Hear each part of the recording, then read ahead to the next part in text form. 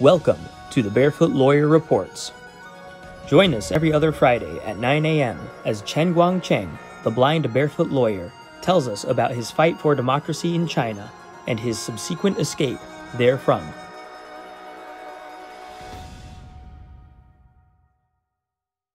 My dear Americans, I would like to introduce myself and tell you my story. My name is Guangcheng Chen. I have came here just because the U.S. is the best hope for justice and peace in the whole world. I was born in China in a poor village in Shandong province. When I was very little, my mother can't borrow some money to bring me to see a doctor. Maybe at that time just need 25 cents, but she can't, so I lost my sight. You know, in the poor village, everyone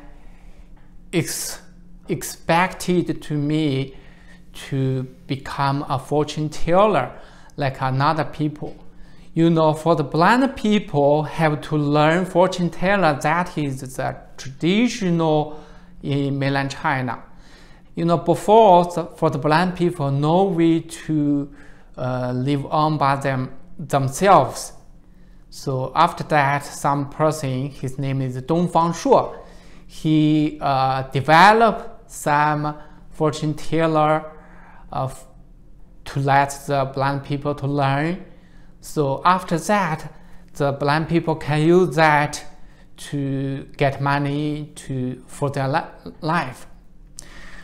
So at that time, I still remember, you know, my neighbors encouraged my dad to bring me to some teacher to learn that. In their mind, if I learn that, maybe in the future I can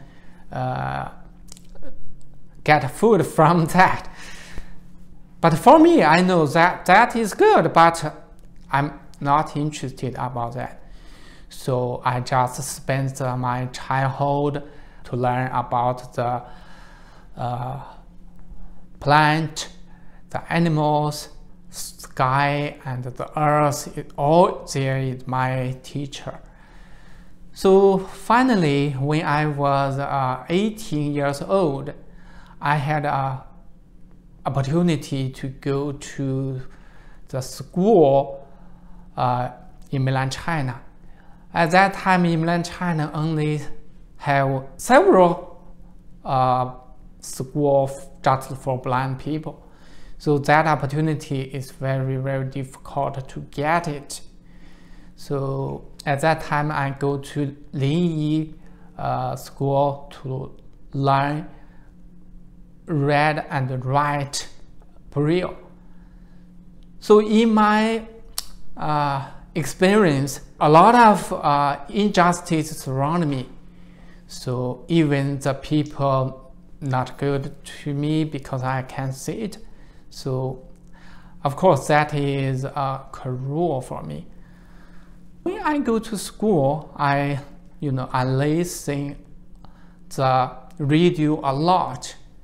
In my mind, I think the law should be as a tool to change the society, to make the society more just.